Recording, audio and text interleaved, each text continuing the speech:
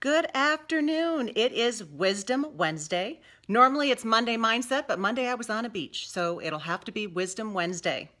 Regardless, today we are talking about your biggest roadblock to you having the next chapter in career that you want. My name is Debbie Peterson, and I am the president of Getting to Clarity, and that is exactly what I do for professional women. I help them get clarity on how they're going to achieve their next chapter in career or business. So today, the biggest roadblock against you getting what it is that you want, that would be your belief system. What you believe about what it is that you truly want in your career or business.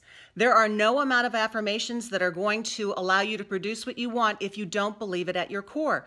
So when you think about something that you want in your career, whether it's a promotion, whether it's another job, moving to another department, starting your own business, retiring and having the ability to do that, whatever that is, what are your beliefs around that subject? You know, what it is that pops into your mind when you think about that. If you don't believe that you can have what you want, I want to ask you a couple of things. The first would be, why not? I want you to list all of the reasons that you think that you can't have what you want in your next chapter. So why not?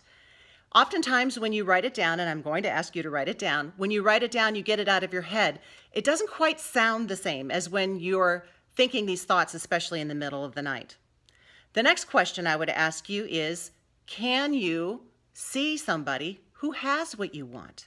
Is there somebody out there who's already achieving what you want? Either they have that position you're going after, they work for that company, they got the promotion.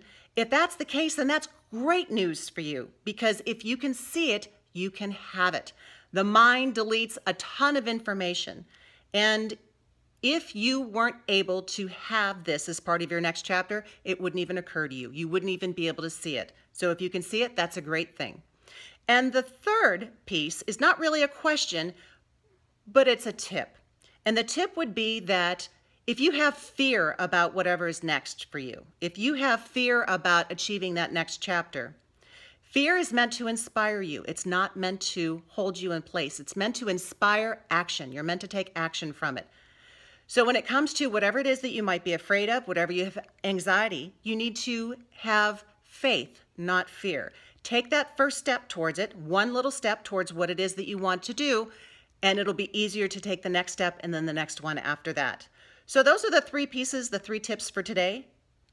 Why do you think that you can't have it? Really take a good hard look at your reasoning. The second is, can you see somebody else who already has it? Because if you can, then you can have it too.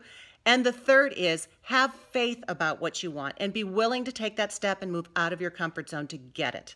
So I hope this will help you in your next chapter in career.